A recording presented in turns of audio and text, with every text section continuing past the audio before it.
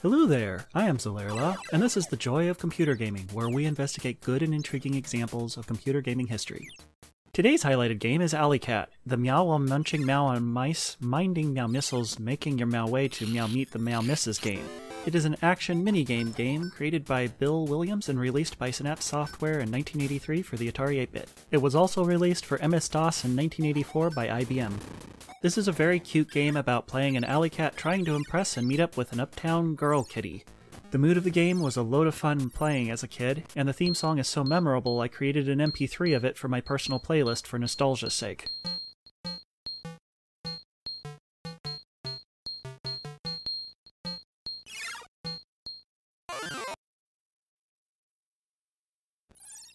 Alleycat is a minigame game where you play Freddy the Black Alley Cat trying to impress and reach Felicia, the prim white cat. The names and any flavor text for the game are only in the manual. I never read the manual before making the script, so I never even knew the cat's name was Freddy, let alone all of the other names in the game. Every minigame has a brief story behind it, and almost everything has a name, including the white cat that pops out of the garbage cans and each individual mouse on the big cheese. The alley outside is the Catalina condominiums, the white garbage cat is named Fletcher, the dog is named Bowser Bon Spike, the three mice in the clothesline are Hick, Dick, and Doc, the bird in the aviary is named Petey, and so on.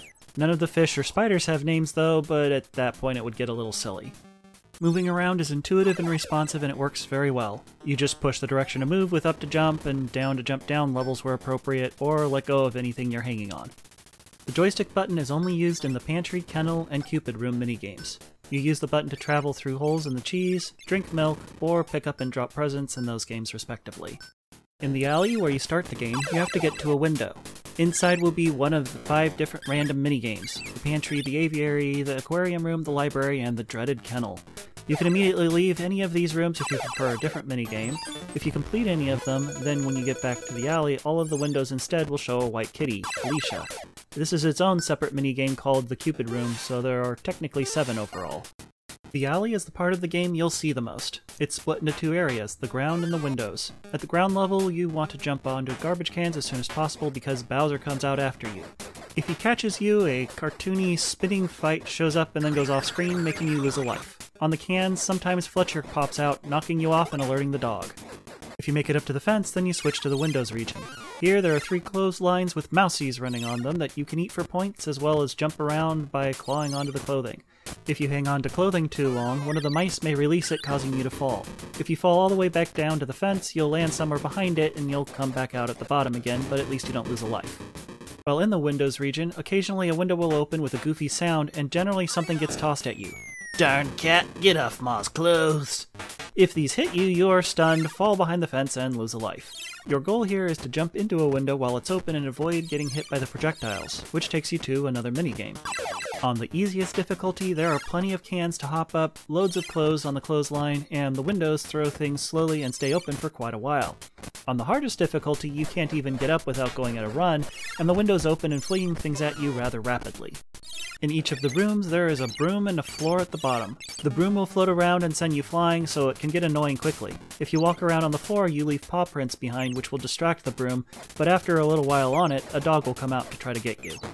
In the pantry, your goal is to eat 4 mice by hopping through holes in the cheese. These teleport you between the holes. Which hole takes you where is always the same, though the mice move faster on higher difficulties. In the aviary, your goal is to eat the bird. You first have to knock the bird cage off the table to set the bird free, then you need to catch it. In the aquarium room, you jump into a fish bowl for a new kind of game. Here you have to swim down, eat the fish, but don't get hit by the electric eels. You can run out of breath shown by your color changing, so get back to the top to breathe. Don't ask how this huge amount of water exists in a simple fish bowl. In the library, you need to hit 3 vases on top of a huge bookshelf, while dodging 2 spiders. Once you learn how this works, you can complete this minigame incredibly quickly. And the last basic room type, which only shows up on harder difficulties, is the kennel. This room has several layers for the floor that you can jump between. Your goal is to drink all of the bowls without waking the dogs. They'll peek at you, then growl before attacking, so you are warned ahead of time. A giant milk carton is constantly filling up the bowls, making it take longer. This is by far the most time-consuming and difficult of the minigames, so I generally recommend you pass on it and find a different one to do. It is passable, but it often takes a few minutes to be successful. And again, don't ask how anything you see here makes sense. When you complete any of the minigames, you'll get a score which seems to be based on how long you took and which minigame it was. Then you get a single shot at meeting up with Felicia in the Cupid room. You need to reach the white kitty at the top. There are a number of levels with Felicia's 5 brothers on them in the way. You get a gift box for every attempt you've made on the current difficulty. You can carry one at a time and drop it off on a level to make the cat on that level temporarily go away. Maybe it's filled with catnip or something. Each level has hearts for the ground, solid hearts you can stand on, and broken hearts you fall through. If you fall below the bottom, you fail, but at least you don't lose a life. You can cause Felicia's 6th brother to spawn on the bottom by standing around too long as well. Across the top are a number of cupids that randomly fire arrows that convert every heart they touch into broken hearts for the blue cupids or solid hearts for the red cupids. Over time, this makes it darn near impossible to get up. The only tactic I found that sort of works is spending a little time on one side, then jumping like crazy to get up on the other as fast as you can. I still fail a lot on the harder difficulties because, man, those cats are fast. There are only 4 difficulty levels, starting from Kitten and ending on Alleycat. If you complete an Alleycat level, you just do another Alleycat level. The intro song is very cute and memorable, especially since it has the cat mewling as part of the song.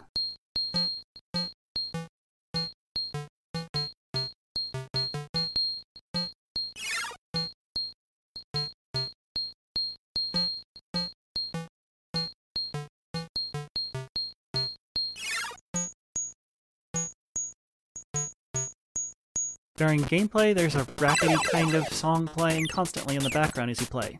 It's fast-moving, and even when you switch between minigames or die, it doesn't get interrupted. The song speeds up and slows down based on what's going on in the game, and it is completely replaced with a rapid snare-like sound when the broom is shoving you around. Most of the sounds seem to sync with the background music, which may just be because it's playing fast, but it actually sounds like it fits together well. The only time the music really stops is when you complete a level by reaching Felicia, and that's because it changes to a different little song and a moment of silence before moving on to the next level.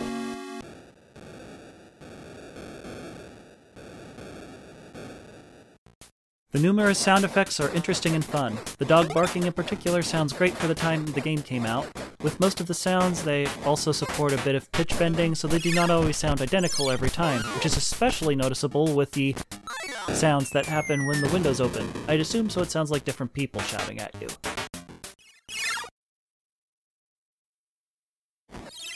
This game is very cute, and my family enjoyed playing it from time to time while I was growing up, because you gotta be a kitty cat. No dancing involved unless the broom counts, meow. The feel of jumping around, eating mice, and going through people's apartment windows was fun to do as a kid. When we were younger, we used to play a game with my mother called the Song Game, meow. Someone would hum a few notes of a song, like the intro music to Ultima 3, or Puff the Magic Dragon by Peter, Paul and Mary, or something like that. And whoever guessed the fastest got to be the next person to do a song.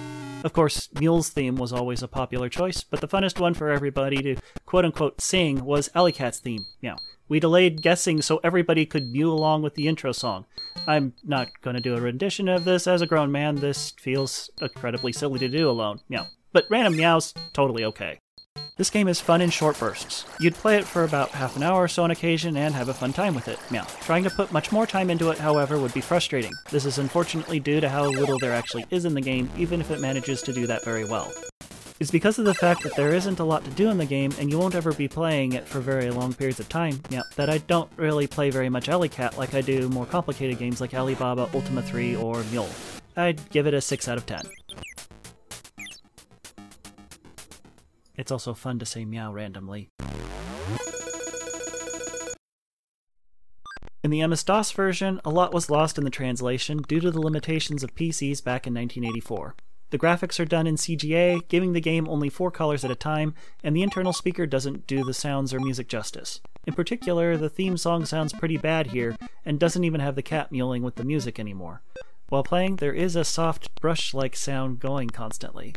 Graphically, a number of things have changed. The ouch screens look way different and simplified, the score screens are way less interesting, and the Cupid room in particular is really changed. With the Cupids in fixed positions, Felicia the same color as her brothers, the broken heart platforms change from black to blue when you do if you're carrying a gift, because there's not enough colors. The cats move way less, probably due to the smaller width available, and if you give a gift to a cat, it just vanishes. All of the other rooms have odd colors and look way less interesting than the Atari equivalents. However, there are lots of extra little animations added to the game. Mice have a squeak that appears over them on occasion. Getting attacked by the dog in a room shows a "Here kitty kitty" animation with the dog, and getting to Felicia has a load of hearts that spray across the room. Unlike most older MS-DOS games, this one had a simple speed test in the beginning that gauged how fast your processor was and changed the speed of the game accordingly. I wish more DOS games did this. A completely unrelated game, also named Alleycat, by John Shea was released for the Commodore 64. However, unlike Alleycat, this isn't even remotely a good game. After playing it for the 4 minutes it took to test and record it, I have absolutely no interest in ever playing it again. All you have to do is reach the right edge of the screen for each level. However, jumping doesn't feel very responsive and is a bit ponderous, making the timing of the jumps difficult. The game just has more and more stuff you have to dodge. Nothing about the game feels complete or remotely enjoyable. I'm sorry, Commodore 64 people. If this is what you thought us Atari people were talking about when we were having fun playing Alleycat, this isn't our Alleycat. Thanks to someone named Sparkle on the Atari Mania website, I'm imagining them as Sparkle from Wizardry 8 now. Duty, power, victory!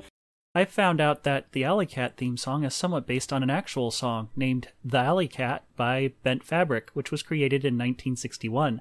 For comparison purposes, here's the game's theme song.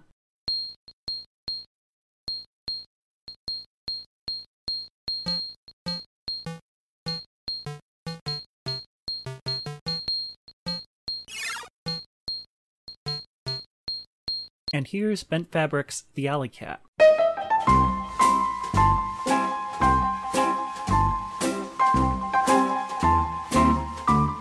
This song may be familiar to anybody in Mexico, as it is used by ice cream trucks there. I am including a link to the full song in my description if you want to hear more, since I'm worried Content ID will complain about the 8 or so seconds I've already included.